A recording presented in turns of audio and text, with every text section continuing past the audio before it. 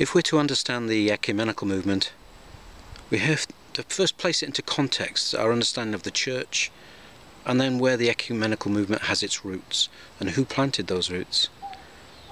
First, let us remind ourselves that the church does not belong to man. It is not a creation of man. It is God's alone. We do not enter the church through a simple proclamation of faith, personal, individualized faith. Though faith is important, vital, we enter the church through baptism and chrismation. It is God that makes us members of the church.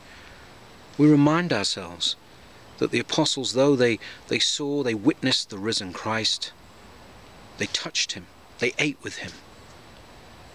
They were not yet the church, though they believed, though they had a faith. They were made the church at Pentecost with the descent of the Holy Spirit. We are made into members of the church by God. There are people today who are being assured by their leaders that it is enough just to personally believe and they are part of the church. This has never been a part of Christian belief. This is not the church's teaching. The church is the body of Christ.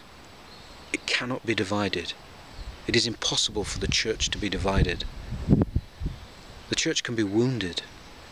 Even as the flesh of Christ was wounded, we may see the church wounded from without and within, but never divided. There is in the Protestant Christian groups a belief in a thing called the branch theory, the idea that the church is separated into many, many branches. Of course, Protestants must believe this, otherwise how else can they claim that bodies that they belong to that didn't exist before the 1500s have any claim to being linked with the true Church of Christ, except through personal faith, of course. But the church does not believe this. The church is one. There is only one church. Christ did not establish churches. He established the church. One faith, one baptism. And so to suggest that the church is divided is to teach that the body of Christ itself is divided. I would say this is blasphemy. And the ecumenical movement, it teaches then that all these different branches have an equal claim to being the church of Christ. But this outward show of unity is really empty. It is a superficial unity. It has no depth because it lacks a shared faith, the faith of Christ, the truth, the living presence of Christ. The ecumenical movement uses Christian terms like brotherhood, unity, love. But these words are empty if it isn't a single shared faith. The ecumenical movement would take the doctrines of the church and consider them as secondary, worthless. Doctrines that 7 ecumenical councils established and protected, that martyrs shed their blood to protect and defend. The faith of Christ given to the apostles, protected through the centuries, given to us to share with our descendants, our children. We must not let the ecumenical movement stamp on the doctrines of Christ.